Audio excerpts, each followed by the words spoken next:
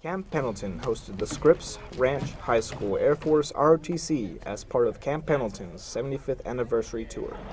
Well, I think it's really important as Marines that we give back to the community, first of all, specifically with this JROTC group, but we're here to answer questions for them and give them a little taste of what's out there so that they can make more informed decisions. The Marines educated the 38 students on various aspects of the installation and military operations.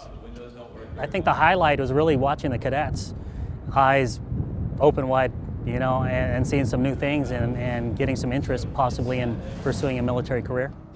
My favorite part about coming to Camp Pendleton today was the experience with all of the helicopters.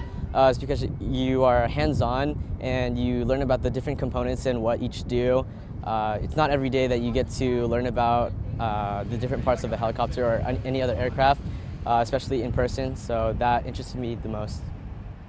Reporting from Camp Pendleton, I'm Lance Corporal Francisco Diaz.